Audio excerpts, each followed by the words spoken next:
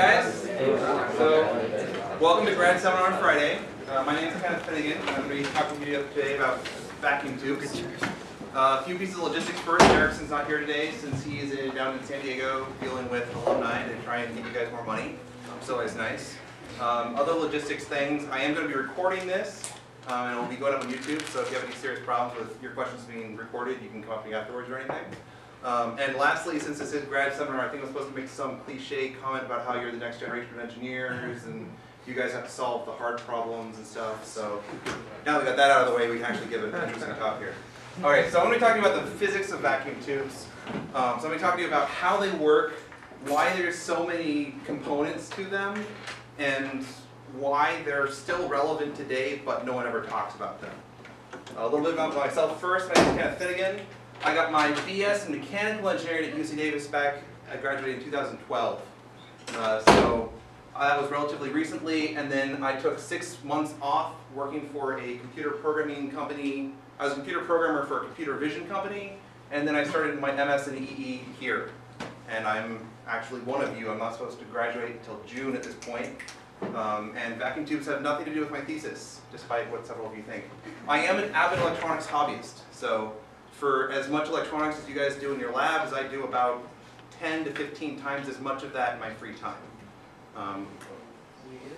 I'm an officer of the Cal Poly Amateur Radio Club, which is valuable in that most of the vacuum tubes that you see in mere mortals' hands these days tend to be in amateur radio, because there aren't very many other people that tend to want to have amplifiers up in the 1 kilowatt range.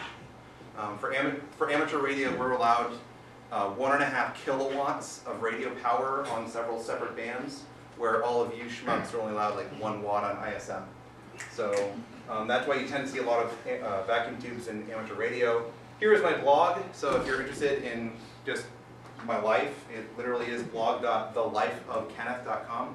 It's got about 500, almost 500 blog posts on it about just various projects I've done throughout the year. My life, and there's my Twitter account if you guys want to follow my ramblings on a day-to-day basis. So vacuum tubes. Who here has seen a vacuum tube before 20 minutes ago? All right, how many of you know what a vacuum tube kind of generally is, like the concept of it? How many of you know what an electron is? Okay, good. How many of you have never touched a vacuum tube before? Oh, wow, that's all right. Cool. So we'll pass 2 of them around. So this is just a. What is this? Oh, we don't pass them around. Here, we're gonna pass this around. So I'm just gonna pass 1 vacuum tube around. Afterwards, you can get all up close and personal with them. But let's talk about why I'm talking about vacuum tubes at all right now, because talking about vacuum tubes in 2014 seems pretty bizarre to most people. First of all, they're a novel bit of history, right? I mean, vacuum tubes have been around for just slightly over 100 years at this point. I am kind of an amateur historian for engineering, so I enjoy collecting the old engineering texts, and I find them rather entertaining. And so I just like studying old engineering because there's a lot of parallels that you see that in whole industry cycle through every 30 years or so. They've been around longer than transistors. This is useful because it means that they've been around about 60 years more than transistors have, which means there's about 60 years more of decent textbooks on them, right? And so my personal favorite is the Electronic and Radio Engineering by Terman. This is a book that was printed back in the 30s until 50s era. And not only is it a good book on vacuum tubes, but it has good other electronic stuff, right? And the electronics hasn't fundamentally changed in the last 100 years. We just swapped out components for cheaper and better ones. The radio handbook is also another good one that if you're interested in this hobby, you would want to get. It's a good way to visualize electron physics, right? Because in contemporary electronics, you never deal with free floating electrons. You're only dealing with charge carriers in substrates, where electrons operate on the principle of a free electron moving through space. So you can get lots of interesting demos there. They are unbelievably high power, right? This vacuum tube right here that I'm going to talk about towards the end is rated to dissipate 1 kilowatt. You can, with a Class C high efficiency amplifier, you can get about 3,200 watts out of that. Just recently, I started seeing some semiconductor products that can go up to about the 500 watt range for a single semiconductor device. But for most solid state amplifiers that you see above about the range of 100 to 200 watts, typically it's several transistors that are then ganged together, which tends to be a more difficult amplifier design. And finally, they're still in use, right? If you think about it, television stations and radio stations and radar systems, when you're dealing with 500 kilowatt transmitters or something like that, vacuum tubes still make the most sense, right? And so they tend to be much more robust and they're much higher power, and they're just still used today. Any questions on that intro? Perfect. All right, so let's first review electrons, since you guys probably haven't taken your electron physics course in, I don't know, 2 years at this point. So electrons are what's typically used to determine a material's conductivity, right? And so metals tend to be conductive because they have very loose valence electrons in their metallic bonds, where plastics, since they have very strong covalent bonds, tend to not be conductive at all. Electrons are negatively charged. Thanks a lot, Benjamin Franklin, right? He had a 50-50, what Benjamin Franklin's kite experiment, what was really most interesting about that experiment was that he was taking the Greek philosophy that there was two different kinds of electric fluid. It was vitreous and whatever the amber one was. And he proved that the two of them were just different pressures of the same electric fluid, which we now call electrostatic force, right? And so he had a 50-50 chance about guessing which one the charge carrier was, and he guessed wrong. So we now get to deal with current flowing in one direction and the electrons actually moving in the other direction. So that will inevitably get confusing during this talk.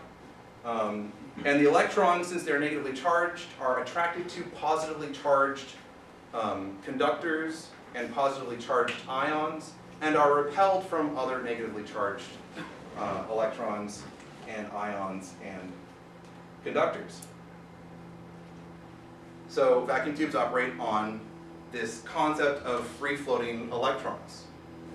Electrons normally just live in conductors and everything else, and it takes a little bit of deliverance to take an electron and get it out free-floating in space.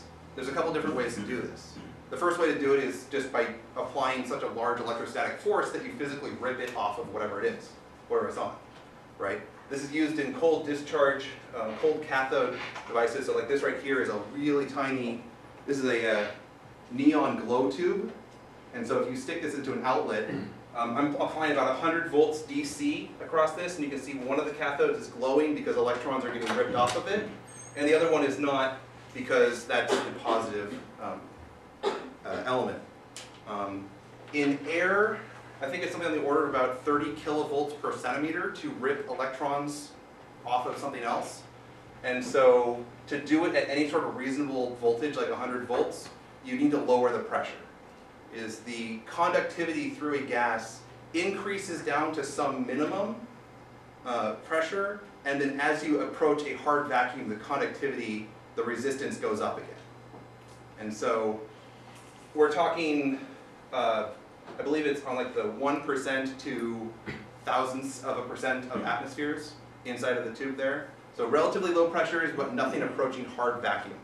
And at that point you have enough gaseous molecules around to act as a plasma, but not so much to make it difficult to move electrons through it. Thermal ejections is when you heat something up, electrons come off of it. So for example, a light bulb, a tungsten filament in a light bulb ejects electrons, but you don't notice because they just fall back onto it, because when the electrons leave, the filament becomes positive and they come back. Most vacuum tubes operate by thermal ejections. And then mechanical is the fact that if you take one electron and you hit a conductor with it hard enough, it'll bounce off one or several electrons off of that surface. This is used in some sort of amplifier tubes, namely photomultiplier tubes, where it has a whole series of baffles, and you strike the first one with an electron, and that knocks off 5 electrons, and that hits the next plate, you get 25, and you get 125, and then 625, right, and it just multiplies. So that's used in some amplifiers, but I'm not going to talk about it today because I only have an hour, and that would be at about the 3.5-hour mark in this talk. A little bit of history. 1870s, they figured out both thermionic operations for vacuum tubes and the crystal semiconduction that you guys use in all of your semiconductors today. In the 1904-1905 range, they developed the very crude vacuum tube diodes and vacuum tube triodes, which are equivalent to the transistor.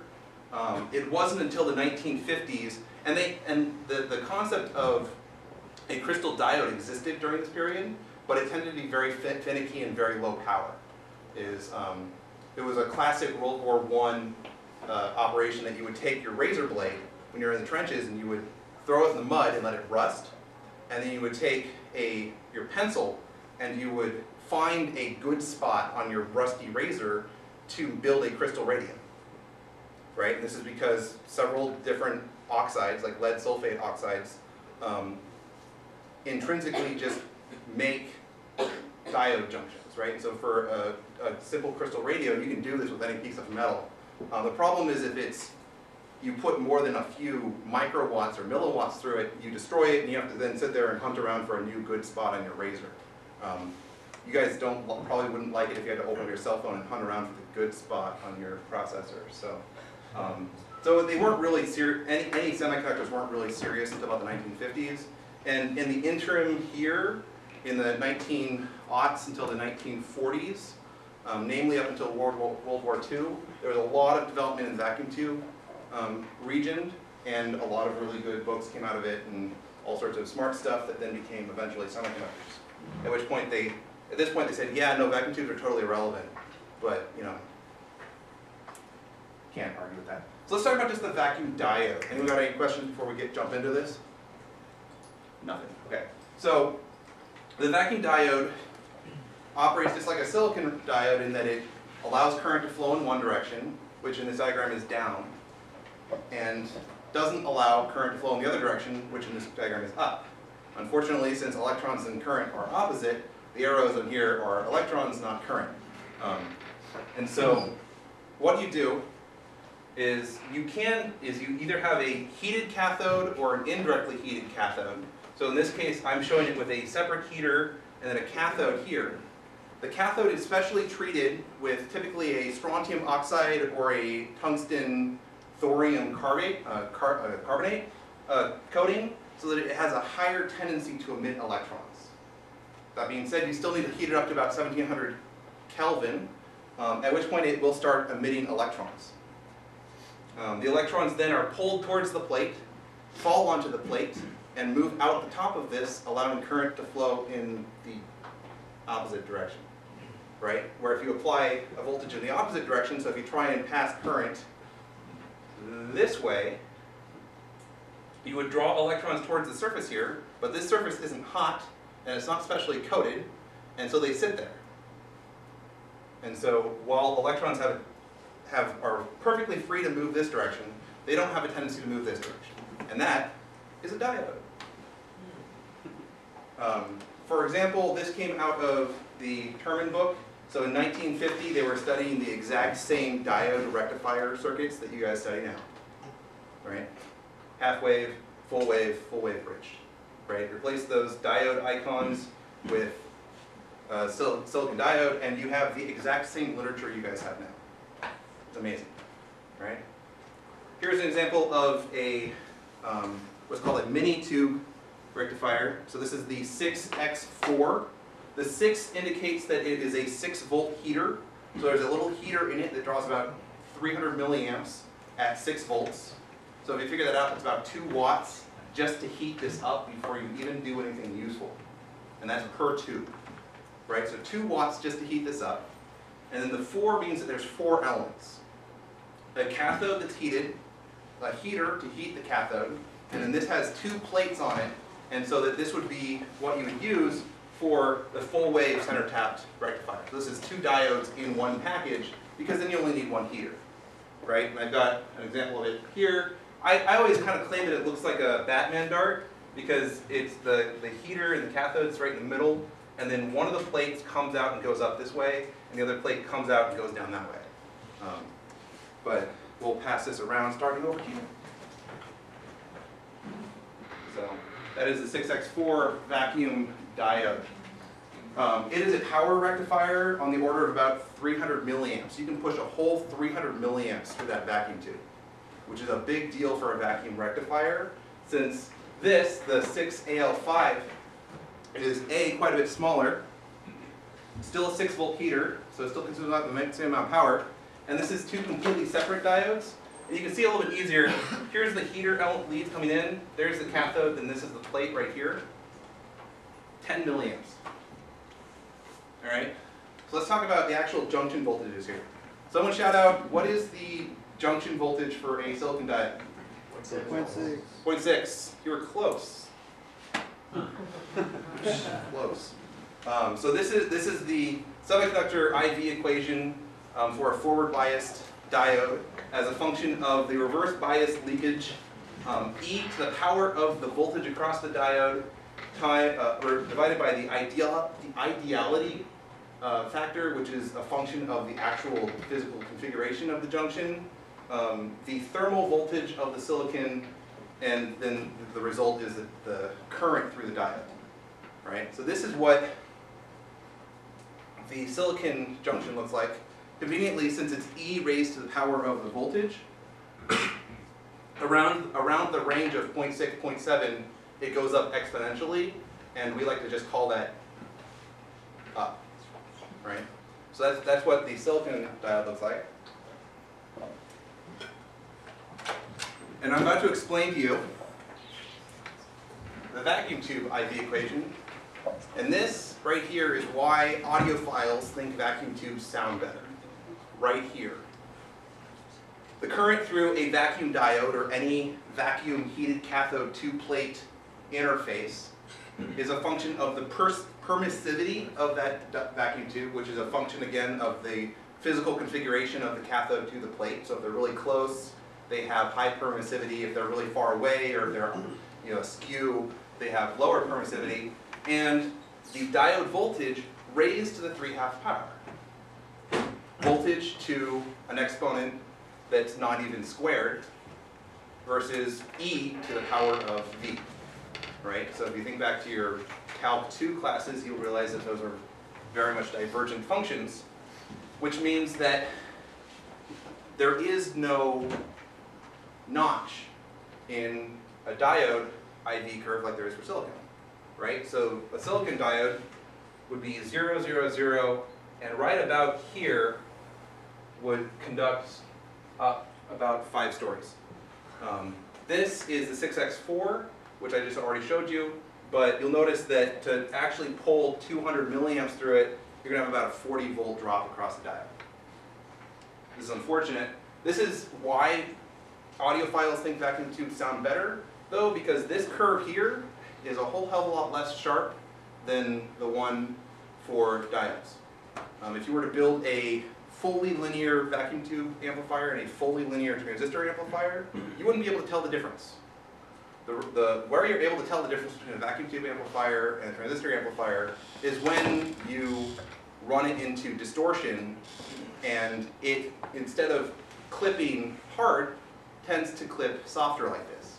Because instead of you having a 0.7 volt headroom from your bias junction to clipping, you have 40 volts and you're still not even really clipping out here. So that's why it sounds softer, is because you're essentially doing a low pass filter and taking off any sharp edges that you would get from distortion. Any questions on that? Cool. We got there. All right, so let's talk about the vacuum triode. So given your cathode plate interface, you can move electrons between them. And then if you want to modulate that stream with an electrostatic force, you could use that to amplify what was a small electrostatic force on the control grid into a large current as electrons flowing from the cathode to the plate. Right? And so as electrons are coming off of the cathode here, they approach the plate, the grid, and if the grid is very negatively biased, it repels the electrons and they just hang out here and go back on the cathode. Where if the grid is positively biased, the electrons get drawn towards it, miss, and then fall towards the plate. So that is the vacuum triode. Electrons are approaching this imperfect screen that sits there and either attracts them more or repels them. They inevitably, some of them will fall onto the grid, but most of them miss and end up on the plate as useful information, right? And so with a relatively high impedance on the order of 500 k ohm inputs, you can get about 1 to 5 k ohm outputs from an amplifier like this. Voltages that we were talking about here, 6 volts on the heater, typically 6 or 12 volts there. The control grid is typically biased at about -10, so really, realistically, it always repels the electrons, but we have typically about 250 volts here for a small signal vacuum tube like you've seen so far. For higher power tubes, you get up to the range of 2,000 volts up to 10,000 volts. Yeah. Is this a filter? This right here is just an amplifier. So why would you need the control grid? The control grid is the equivalent of the gate in the field effect transistor. And so when you have, if without the control grid there, electrons would just flow continuously. And then by putting the control grid in there and then applying some changing signal to it, you're changing how many electrons want to flow or not. And so, yeah. Another question. Yeah. What kind of voltages would you have to generate on the control grid? The control grid, I think I have a plot for it a little bit later, but you would bias it at something in the order of -10 to -40, and then the changes in it could be as little as the 20 millivolts you get out of a microphone, right? That being said, for each stage of vacuum tube, you're only going to see something on the order of about a 10 to 30 times voltage gain. So to get a microphone up to PA levels, you do need generally more stages than you do in a typical vacuum tube. There's another question over here. Yeah. So is there any relationship between the MOSFET triode region of operation and the vacuum triode? The junction FET, right? The MOSFET is close, but if you look at a junction FET, which have kind of gone out of style recently, the operation is exactly the same. You can literally take any vacuum tube triode amplifier, and instead of putting 250 volts here, put 12 volts here, and adjust the biases accordingly, and you can use it with JFETs. MOSFETs are a little bit hairier because there's no way for any electrons to fall onto the equivalent of the grid on a MOSFET because it's completely isolated. But with junction FETs, since it's a PN junction here, when you drive the equivalent of the grid positive, it allows conduction from electrons. I think that covered the other question there was over there.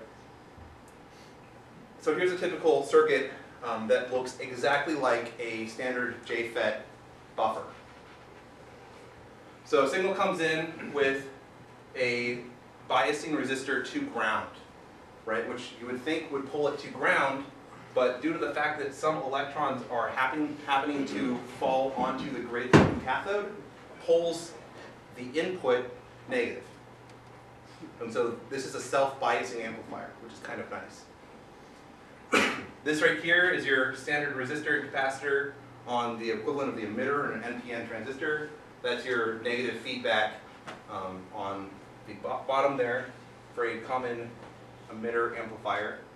And then here, for some reason in vacuum tubes, schematically like all the power supplies come from the bottom. And so here's your 250 volts going through a resistor on the order of, I believe, like 20K.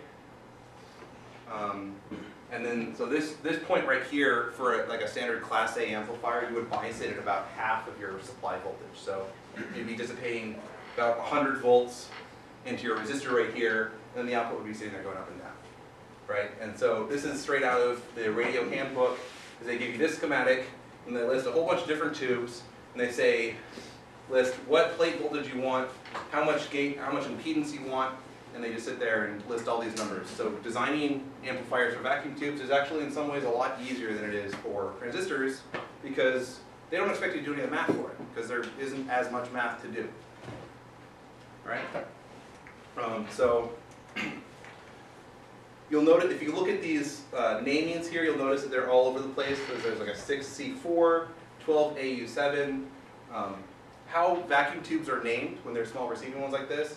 The first number is the filament voltage, so 6-volt heaters versus 12-volt heaters. That was a thing because back then cars were either 6 volts or 12 volts, which was useful. The letters, as far as I can tell, mean almost nothing.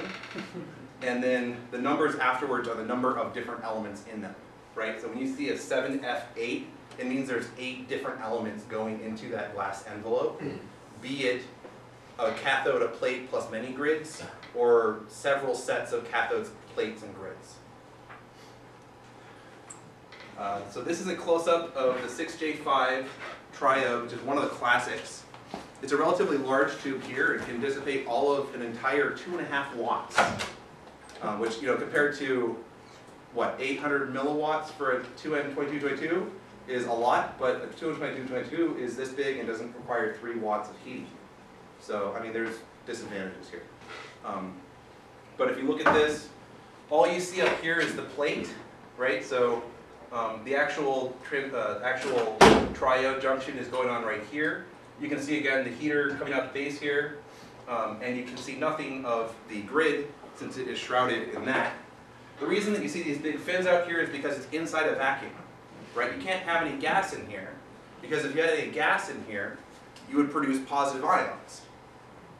And since the vacuum tube is operating on the movement of electrons, if you have positive ions flying around in the opposite direction, it starts to mess stuff up. Namely, for one thing, if you go back and look at this special coating we have here on the cathode, which is usually like a strontium oxide, and you hit that strontium oxide with a 20-volt positive ion, you will actually chip some of it off. And so the way that you destroy a vacuum tube accidentally is that you overload any trace gas that happens to be in there. You overload the plate cathode junction, create plasma, and then slam it into the cathode, breaking off this coating. For direct heating where you actually use the heater itself as the cathode, they tend to be more robust since tungsten is tungsten and not some lame-ass little strontium oxide coating on, just nickel. So they tend to be, so the higher power tubes tend to not use this indirect heating method, but instead tend to use more robust methods. So this is a cutaway of it again, so you can see heater in the center, the grid is a spiral, and then the plates on the outside. This is the 6J6, which is a dual triode. It's kind of interesting because it shares one cathode, which makes this very useful for mixers. Is if you put a biasing resistor on the bottom of it, this is equivalent, this one device is kind of the equivalent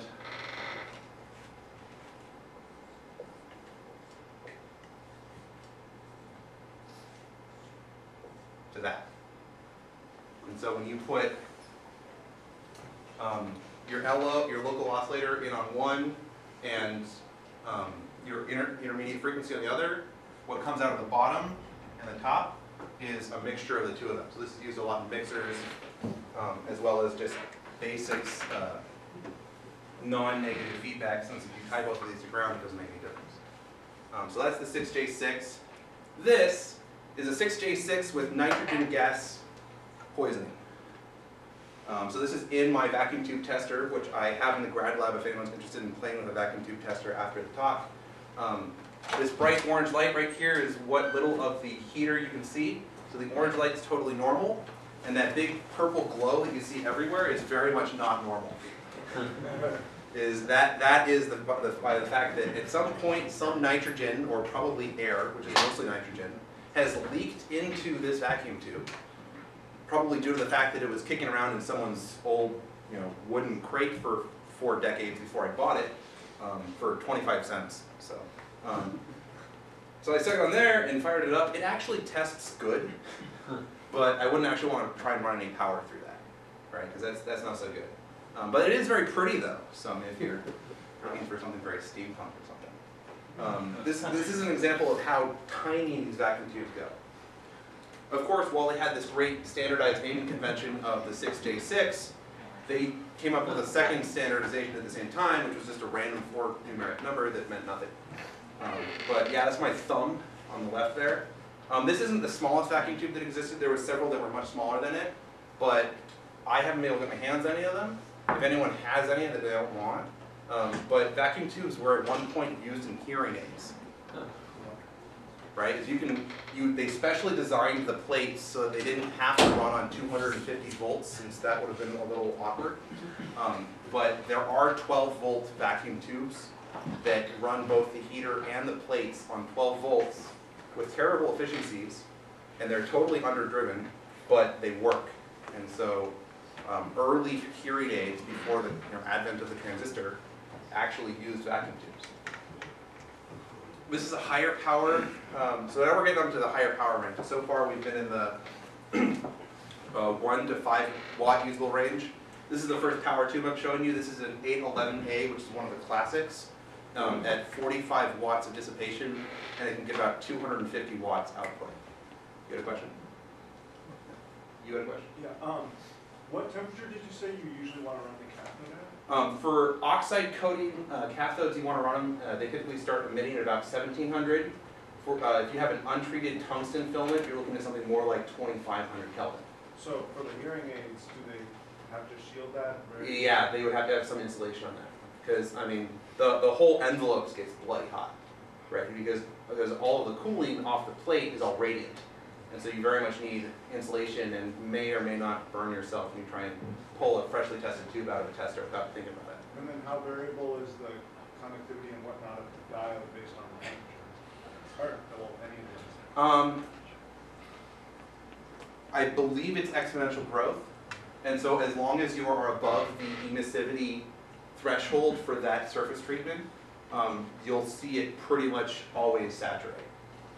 Is what tends to be the limiting factor for how much current you can pull through a cathode is the space charge around the cathode. As we go back and look at our grid diagram here, so electrons are flying off of this cathode. When they're flying off, there are then negative charges between the cathode and the plate. And so when you have electrons here, these electrons are like, nah, I'm good. I'm just going to stay here, right? And so if you try and pull the plate voltage higher and higher and higher, eventually, I mean, you can pull more current through it based on this equation, but the squared comes from the velocity across it, and the 1/2, the -1/2 exponent, because this is really 2 minus 1/2 at the top here, squared comes from the fact that it's the velocity across this gap, and the -1/2 comes from the fact that it's the space charge around the cathode slows down, more electrons moving through it. What frequency limitations do you see on these? It depends. 6J6 right here, this one's usable up to about 600 megahertz. Right, so you compare that to like a 2N22, and it's actually a little bit better. Right, and so it was a very long time, right? I mean, they developed transistors in the 50s, but it wasn't until the 80s that anywhere that demanded high frequency or high power performance that they were even a discussion. And when you start talking about stuff up in the tens of gigahertz at anything more than about 1/2 watt, vacuum tubes are still the best. All right. So 811 triode. So at this point, we're looking at something this big right here. So this is the 811. You'll notice by kind of the fact that it's got some scarring on it, it actually has been used. Because I actually traded this with Mike. He's in here, right? Yeah, he is. I traded this to Mike for a watch because I very much wanted it, because this is what a plate looks like normally, right? So you've got your grid right here. There's a direct thoriated tungsten filament in the middle of it. It's the cathode. You have your plate, your radiant cooling fins here, and then this is what they look like when you overload them. So whatever amplifier this was in went into a fault condition, and it very promptly melted the entire plate here. Right? So that shiny bit there is not very much supposed to be flat, and it's very much indented. Right? So at some point he grossly overloaded this, whoever it was, and melted it. It still works. Right? If you overload a transistor like this, you're done, you're history. Right?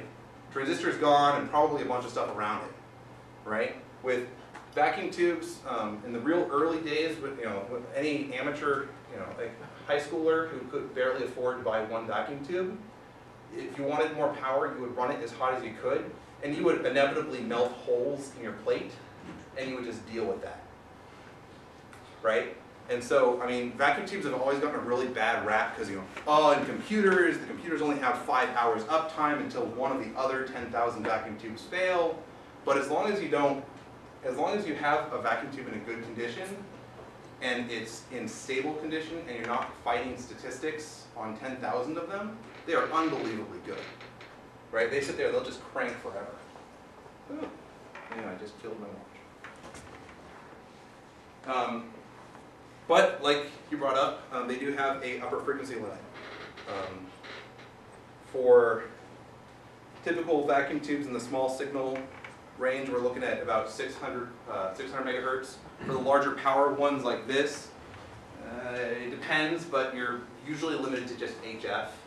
You might be able to get VHF through some of the smaller ones, but you're typically limited to about the 50 to 100 megahertz range. Which means that and the main thing that's limiting that is the transit time as you move across the gap between the cathode and the plate. So if you want higher frequencies, you need to move the plate and the cathode closer together. There's also the problem that these long leads right here that go between the base of the vacuum tube and up into the actual tube are severely limiting in that they're inductors, right? And so if you try and pass couple hundred more than a few hundred megahertz through that, it's an inductor and it filters it out. So this is what's called a lighthouse triode. This is good for about 200 watts pulsed output and is this big. As you'll notice, the cathode grid plate interface is all right here. What's also interesting about this is the fact that the plate, the grid, and the cathode are these 3 stacked layers on the glass envelope there. And so you actually have 3 concentric feed lines, or 3 concentric waveguides really, coming into the vacuum tube. And those 3 waveguides are impedance matched feed points into the transistor, right? Combining the 3 concentric waveguides is a mess, and you usually have a box about this big that's completely silver plated above it. But in the actual tube interface, it looks like that. Any questions on just the basic triode at this point? We've got 10 minutes left at this point. Going over what the other grids would be for, one limitation of the cathode grid plate triode is that it tends to have lots of distortion, right? By the fact that the current between the cathode and the plate is very much defined by the voltage between the cathode and the plate.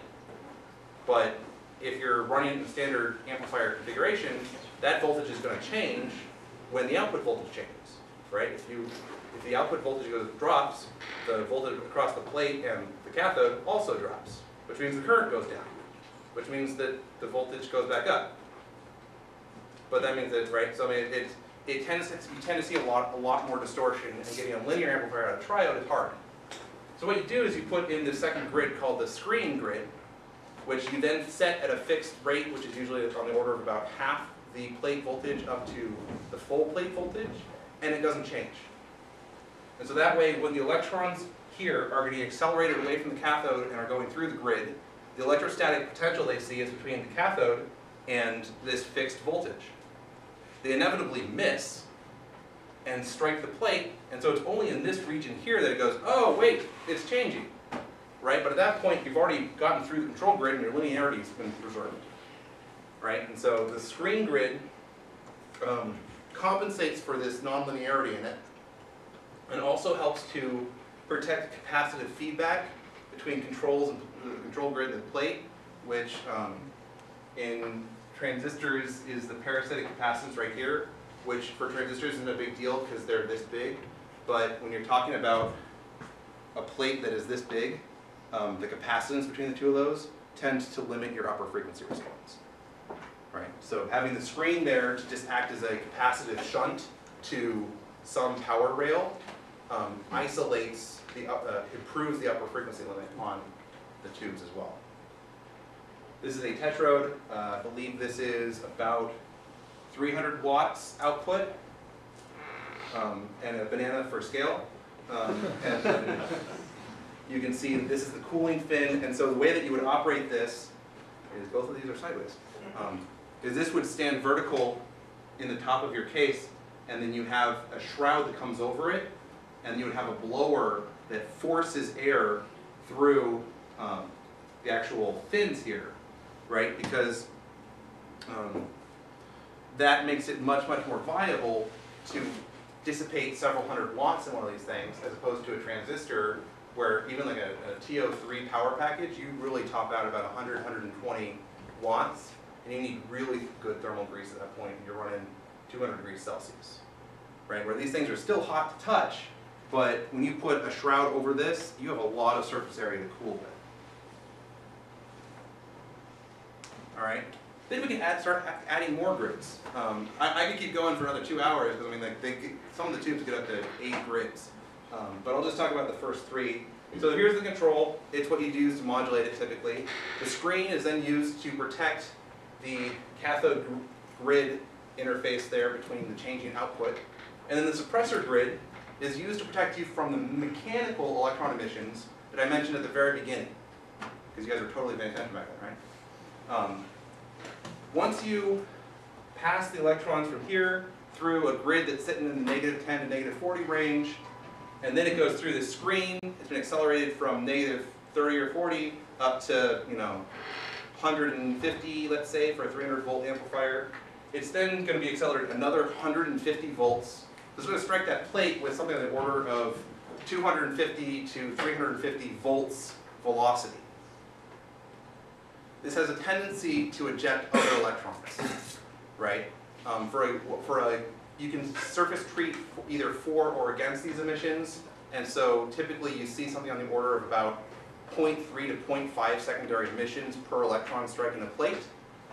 And those electrons don't necessarily come back to the plate, right? If they fall onto the screen, they go this way, and that's not useful power going out the top of your tube by the current flowing in backwards of them, right? And so with just the tetrode, it's harder to get higher gains out of them.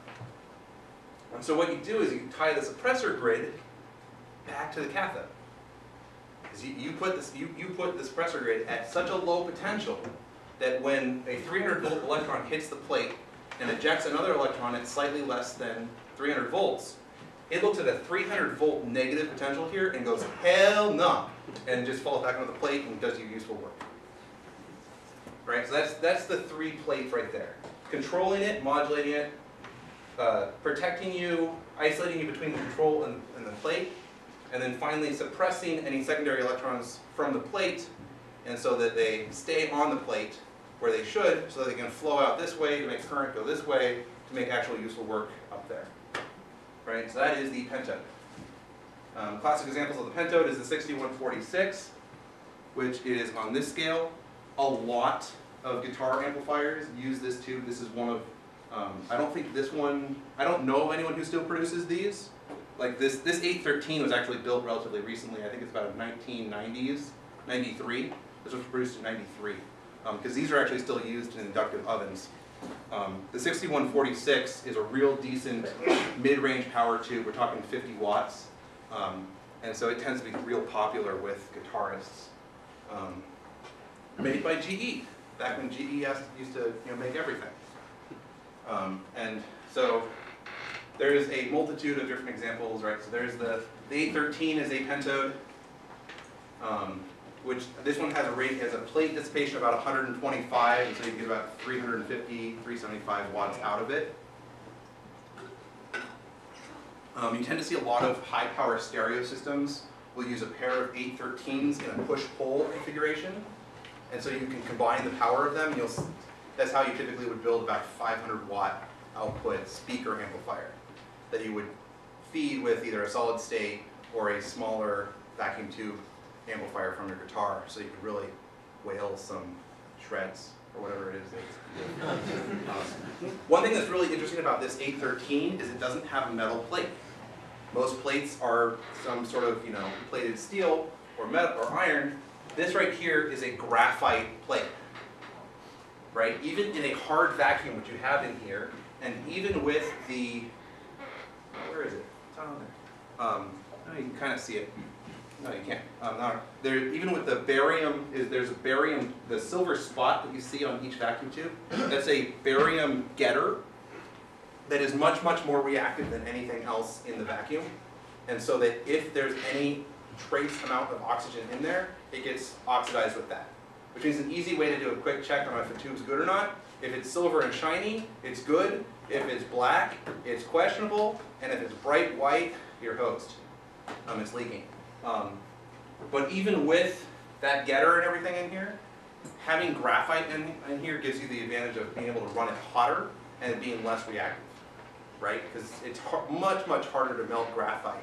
Like, I don't even think there's a meaningful melting point of graphite. I was trying to figure that out once and I couldn't come up with a number. But yeah, so these are a small fraction of the tubes I have. I have about 2 large boxes of them that I've collected over the last few years. The first tube I bought was actually this one right here. It was marked weak and it was 25 cents at a flea market. And it came in the little RCA box, which I was amused by. And it tested fine. I tested it later. I bought that in about 2009, 2010. And then it's only been about the last year or so that I've really gotten interested in it and have been collecting textbooks on it and just reading in my free time. Because that's what you guys do in your free time, right? Read more textbooks? Right? Yeah. Because that's fun. But so that's kind of, I've got about, something in the order about 100 to 150 tubes. Because it's just yeah. What's your favorite source of high quality vacuum tubes these days? The favorite source? Dead amateur radio operators. Right? It's sad, but it's true. You can get them at like electronics flea markets and ham fests, but they will tend to be of dubious quality and outrageously expensive if they're anything except for a receiver tube. You can get receiver tubes for on the order of about $1 a piece, and you can get power tubes for on the order of $200 a piece. Yeah, And you don't get to test audio. But no, it's if you get involved in the amateur radio community, we tend to die a lot because we're all like 70 or 80, except for me. And so when they pass away, a lot of the estates, the kids have no idea what to do with a cabinet full of like 500 or 600 tubes. I've helped a few estates deal with that many tubes before, and it's a good source of them. Have you used them in any circuits you've made? I actually have not, for the sole reason that I live by myself. When I do have friends over, I'm willing to deal with anything above 20 volts. But when I'm living in an apartment by myself, it's just not prudent, and I just am not willing to deal with it. So if I ever end up in an apartment with multiple people, I will I have like 3 different amplifiers like drawn up and planned. I just am not willing to work on them. Someone over here? Nope. I was stretching. Okay. All right. Any other questions? Cool. So thanks for tubes.